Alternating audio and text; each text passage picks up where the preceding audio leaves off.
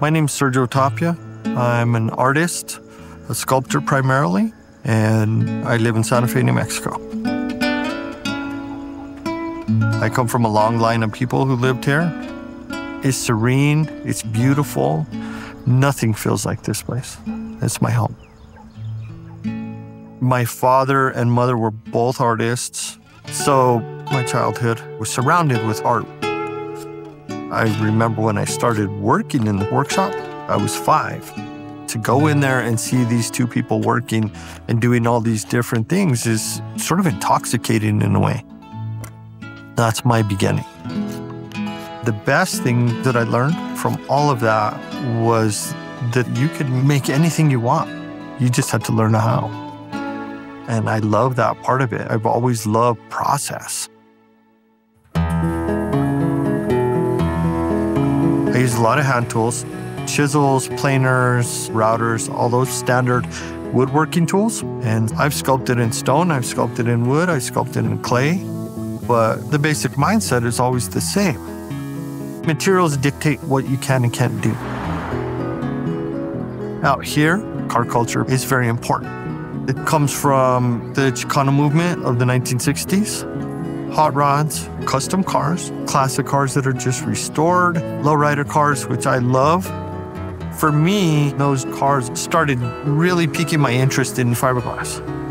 It's lightweight, it's easy to pack, it's super durable.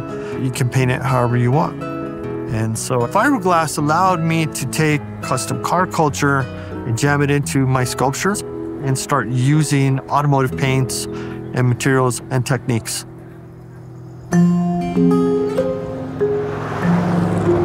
My creative expression has changed several times throughout my adult life. As I grow and change as a person, I started talking about political themes. And what I realized about it is rather than making a statement, what's better is to try to start a conversation. Right now, the biggest conversation that happens here in the Southwest is immigration. People from the United States take total ownership of the term American. But you start realizing America's basically a hemisphere of the world. And there's all these different histories, all these different people weaving of a tapestry of a different place.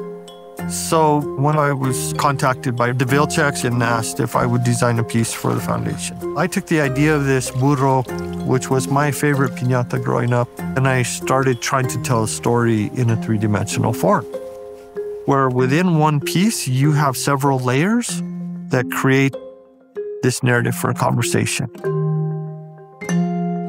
I took the idea of one piñata, made it 2. And they're sort of coming together in this playful way, but at the same time, there's a little conflict there. I needed there to be sort of this feeling of a transformation between who a person is before they get here and who a person is after they get here. So that's part of this little dance between these two fiberglass figures.